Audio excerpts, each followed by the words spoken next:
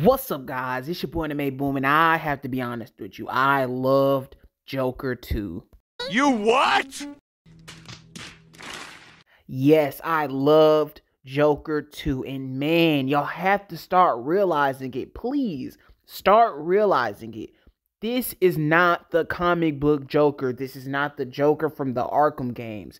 This is not the crazy Joker that's going to go around just destroying everything. This is a normal variant version of Joker that's just wanted to turn good. Think about it. Think about this concept. Think about it.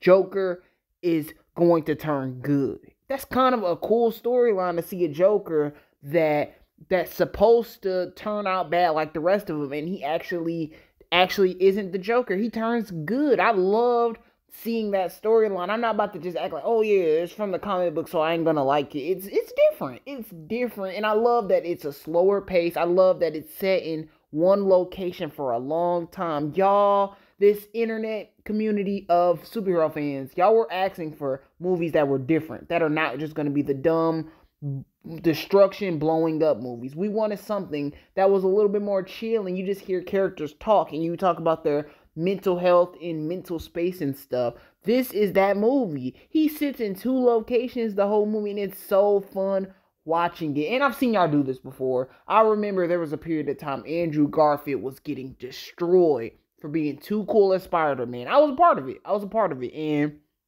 now Andrew Garfield is loved in the superhero community. So I think this is just an example of we need to give a movie time to get loved. This movie is amazing, and I love how the movie shot. The movie looks beautiful. I love the scene where Joker and his old co-worker are Gary. It's Gary. Gary and Joker are talking, and it's just a beautiful scene how Gary is explaining to Joker, man, you're not the only one affected by what's going on. He probably had it worse than Arthur, and Arthur realized that he was wrong, that he doesn't have it the worst. Gary had it worse than him, and he ended up making fun of Gary and being just like everybody else, and it was messed up. Like, dang, he really isn't what he's been saying he is. He don't have it the worst. But I loved that scene.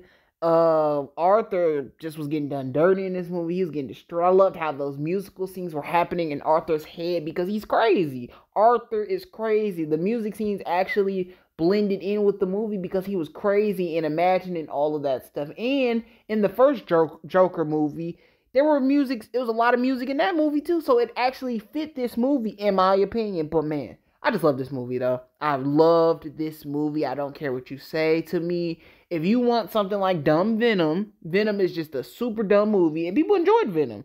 But I don't like that. I like Oscar level type acting in movies. This is like that. You got two locations. It was really only two locations in this movie. And I love that. And then when the courtroom explodes, I'm like, yes, now that's a little bit of that normal superhero type stuff. I love the scene where the courtroom explodes. It's like, okay, now this feels like a superhero movie again. It's starting to feel like that.